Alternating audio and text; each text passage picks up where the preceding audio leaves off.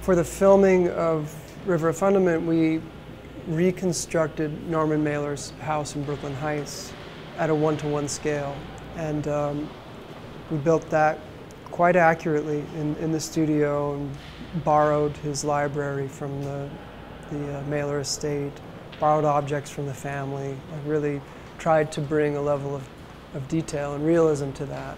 And after taking that same set and bringing it out onto the river, putting it on a barge and shooting the exteriors, we built that set so that it could be used both as an interior set and an exterior set. So it was really a house. I mean, it was built like a house. We brought it out onto the river, filmed on the river.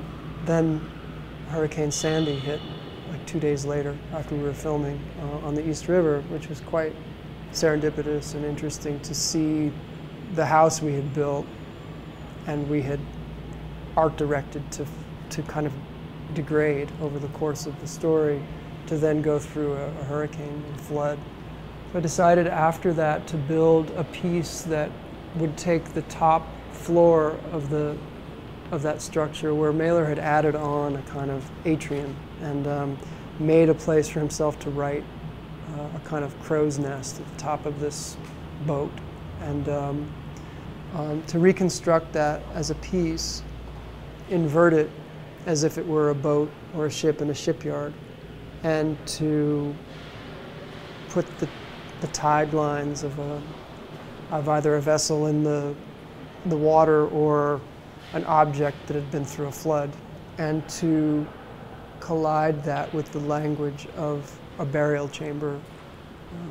So at the center of that piece you have a sand mold that is proportionally similar to that crow's nest that Mailer built, where his desk would sit and he would sit and write. That sand mold holds a bronze casting of that desk, and draped over that desk is the straitjacket of James Lee Byers, gold-plated. Yeah, so there were a number of languages sort of layered upon one another with Boat of Ra.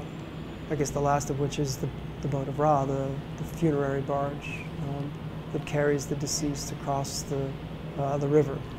I mean, technically, the way we made that piece, the architecture was rebuilt in pine, and it was sandblasted for days and days to erode the soft aspect of the grain, the wood grain, away and leave behind the hard aspect of the wood grain. And that was done above what would be the title line of the piece, and it was kept intact below.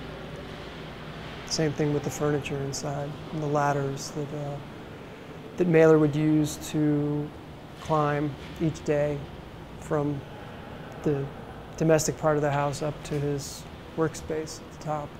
Like work I've made before, I think there's certainly a narrative thread that runs through all of this work, and that there's a kind of a system that's established with the film that leads to these narrative sculptures, that out of this narrative the sculptures are derived or distilled, and that thread runs certainly through this whole exhibition.